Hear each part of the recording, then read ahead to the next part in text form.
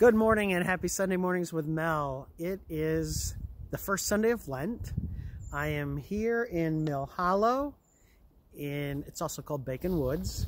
Again, a place just a few miles from my home, a place I have never been in the winter. But because of you, I try to go to different places of interest. People have posted pictures from down here that I see on my Facebook, and so I thought, I'll come down here and do a Sunday mornings with Mel. It is absolutely beautiful though. It's only 23 and yet it feels so much warmer. I'm not going to say it feels like summer. Pretty soon I talked to my brother last night. He'll be tapping the maple syrup trees. And so that's going to be coming up in the next few weeks. But the next 40 days, as we prepare for Lent, as we prepare for Easter and the resurrection, I just wanted to bring you to someplace just absolutely beautiful, part of God's creation. My words it's a little windy down here.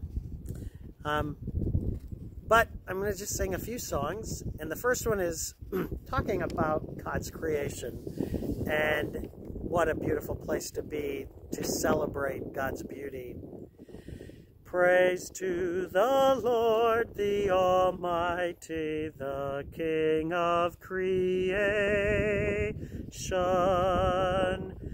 O my soul, praise him, for he is thy health and salvation.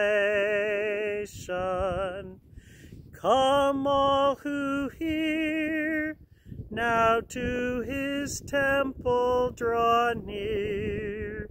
Join me in glad adoration.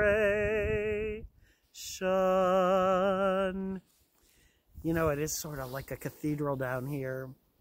The trees that I'm facing out into the park, the shale, the slate behind me with those icicles is just beautiful. And all of this that we're going through, I just pray that you take some time to get outside. All of those things to stay at home are all good, but if you can get out to be by yourself, all alone, this is the place to be.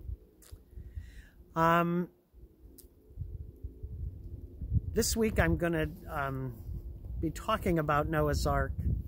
I'm thinking, what did that have to do with Lent? But then I started doing a lot of studying, and that's one thing about being a pastor now. If you're going to teach and preach, you better be a student. So I spend more time reading, researching than I ever have, I think, in my life, even for school. Sorry, any of my teachers that may be listening. But 40 days just appears so many times in the Bible. The number 40. Moses led the people of Israel through the wilderness for 40 years. Noah, it rained for 40 days and 40 nights. And Jesus was on the Mount of Temptation for 40 days, all alone. I'm a Noah's Ark freak. Anybody that's been to my house knows I have a Noah's Ark Christmas tree. I have a Noah's Ark room. There's a Noah's Ark in every room in my house. And I found 11 things that we can learn from Noah. And the first one is, don't miss the boat. We all have so many opportunities and we hesitate and we procrastinate. And sometimes we miss the boat. And in Noah's case, you didn't want to miss the boat. One thing with COVID, everything that's going on, we need to remember that we're all in the same boat. We may be on the stern, we may be on the opposite side, we may be in the front of the back, but we are all in this together. We do need to plan ahead, whatever it is in life. Noah started building that ark 100 years before the rain came. Can you imagine 100 years working on one project? Not the ideal scenario for a project manager. Stay fit. When you're 60 years old, someone may ask you to do something really big. So regardless of your age, there's always something, a job that you can do.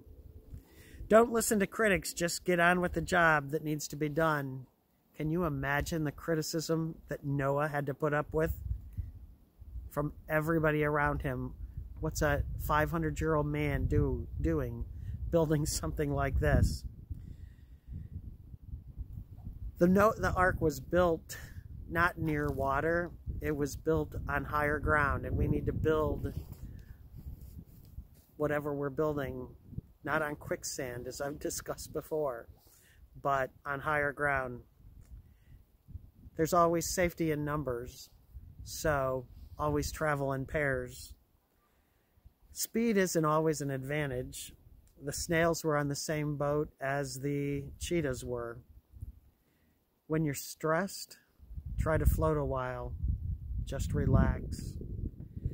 Remember that the ark was built by amateurs, not experts like the Titanic was. So wherever you are in life, I just say, take a few lessons from Noah, and you'll be glad that you took his advice. I'm going to sing one more song, and I don't know what I want to sing, but I feel like I want to sing Everything's Beautiful in its own way. You may not like the hot, you may not like the cold, but there's someone out there who is loving this day, and I hope that that's you. No matter who you are or where you are in life's journey, if you're looking for a place to not be alone, to travel in pairs, you're always welcome at St. John's United Church of Christ, 204 Leonard Street, where we'll be meeting tomorrow. Everyone wears masks at 10 o'clock. Again, 204 Leonard Street. All are welcome. Come as you are. God bless you and have a good week.